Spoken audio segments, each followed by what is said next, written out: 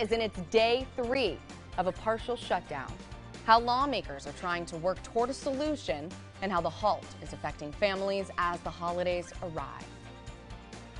And thousands are on the roads this holiday season to get to loved ones, but they're not the only ones. Wildlife are also out and about, and we take a look at what to do if you hit a deer while driving.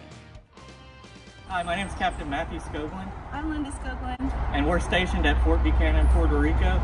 We want to wish all of our friends and family back home in Tennessee a Merry Christmas and a Happy New Year. Awesome, and thank you for your service. We've got a forecast that does keep us dry, but how cold? All the details are coming up next.